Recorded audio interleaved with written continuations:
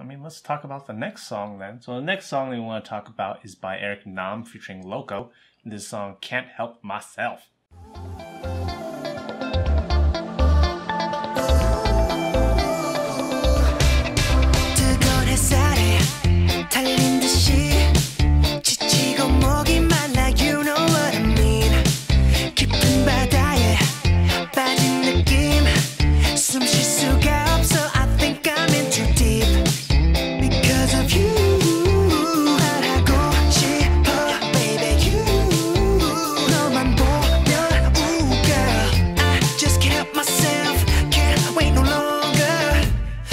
못 참겠어 Wanna be with you tonight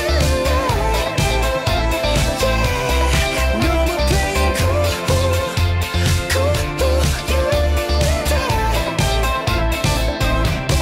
목마른 내 맘을 적셔 Alright 내게 숨을 불어넣어줘 My life Without you 의미가 없어 나를 받아줘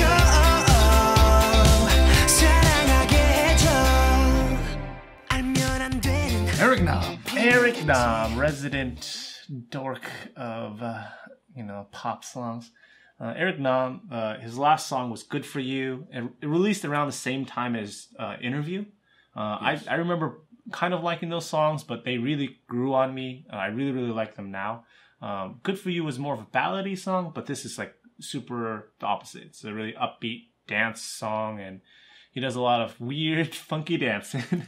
He does. Yeah. Eric Nam, I don't really like his more ballady songs that much. Because he never went full Chingu with a guitar, right? He never went full... He can play the guitar, right? He can. Yeah. But he never went full on it, right? Like, I think Roy Kim really stuck with it. He went in deep. Yeah. Who else? Eddie Kim. John Park. Yeah. Right? But Eric Nam has been dibble and dabble in other things. And I think, I could be totally wrong, but I think this is the first one that's like super poppy. Like, I'm not sure. Like, his other ones that I can remember are still very ballad based. And I don't think this one's ballad based at all. I think it is more poppy than like Interview, but I don't.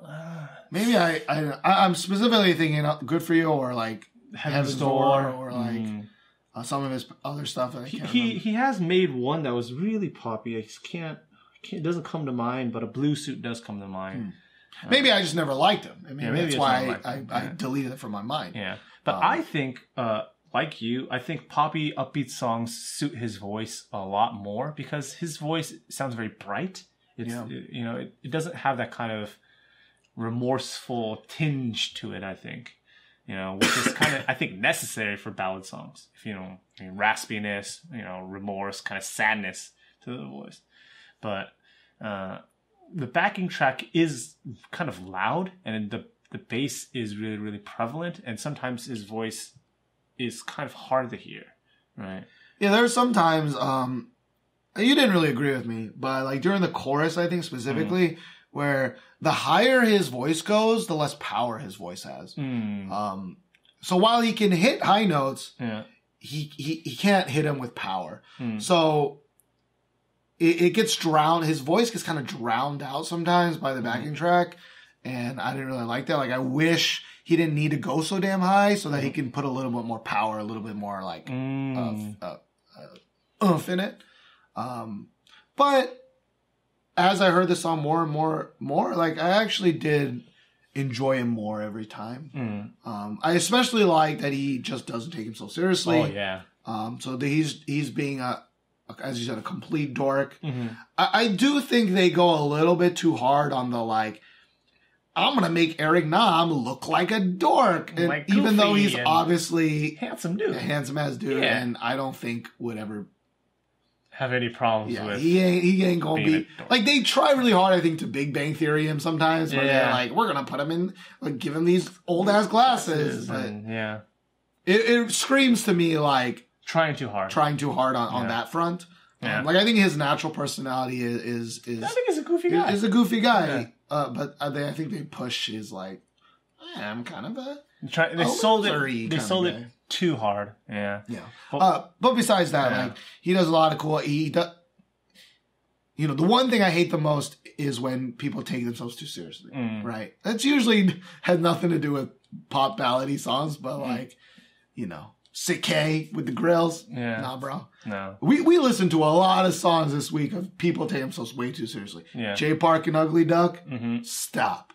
Microdot. Full on cholo, man. Stop. Right. It's really the bravado that really gets us. Yeah. Because we know guys, because we are guys ourselves, and we know guys have a certain pride to them, or they're trying to look cool, and it's just really obvious when you're trying really hard. Yeah, you're trying to. And Eric Nam, he knows who he is. He's happy with who he is, and that is, I think, really, really kind of cool. Right? Yes, yeah. But to tie it back in, I do think sometimes he's trying way too hard in the opposite direction, where he's like trying way too hard to be the opposite of I'm going hard. Yeah. I don't know what that is. I'm going cute. Yeah, I think he's trying a little bit too hard. But, you know, the song itself, I think, even though there are times where the highness does get drowned out, I really like the electric guitar. I really like the bass. And electric guitar kind of rhythm really, really sounds like Maroon 5's Sugar. Yeah. It's like da-da, da, da-da. Like it's... Rhythmically. Yeah. Yeah. And also the note. The kind of chord progression, yeah. But it doesn't go on for too long. Like, no. like that is the basis of Sugar, right? Yeah. This is just, it happens a little bit. Yeah.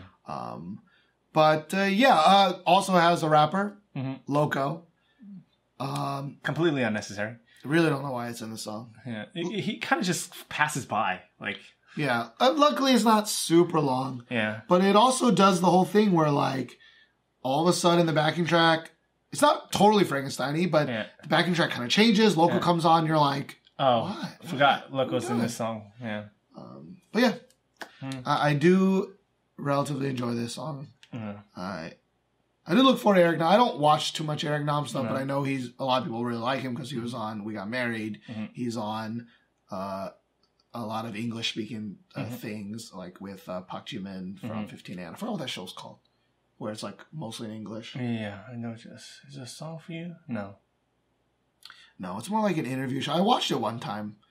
I can't remember what it's called. Anyways. I don't think he's a host anymore. Anyways, but as time goes by, my voice is getting worse and worse. And I'm getting really tired. All right, let's try to. But you know what I'm not tired of? What?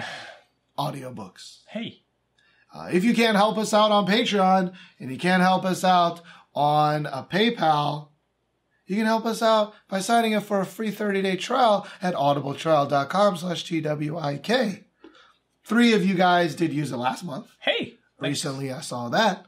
And so if you sign up for that free trial, you get a free audiobook from over 180,000 titles.